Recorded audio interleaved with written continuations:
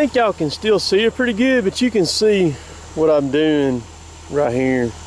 It's got that's the backstop right there, and then a wall over here on this side, and the wall over there coming back toward the excavator. And you can see what I'm doing is I'm coming in here with a dump truck and dumping all the way out on this side, and then coming in the middle, dumping all the way out, and then dumping all the way out.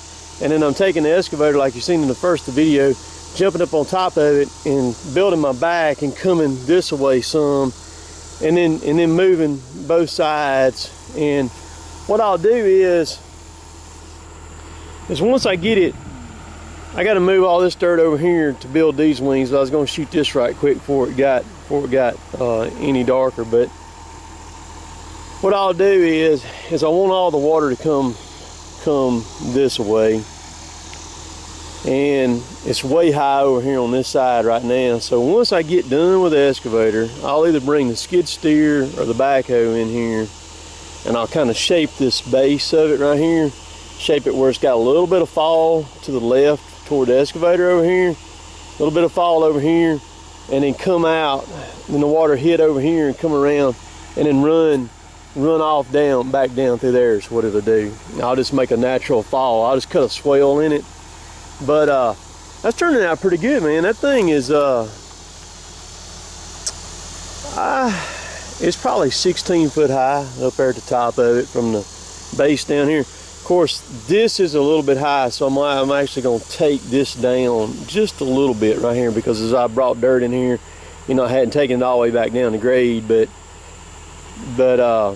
it's turned out pretty nice. You can take that excavator and you can work in there. You can see I've worked it all out in here. But this is some dirt. This is some rich brown dirt, man. See, man, I'll show you here where all this dirt's coming from. Let's climb all the way up here on top of this thing. I'll show y'all what's behind me right here.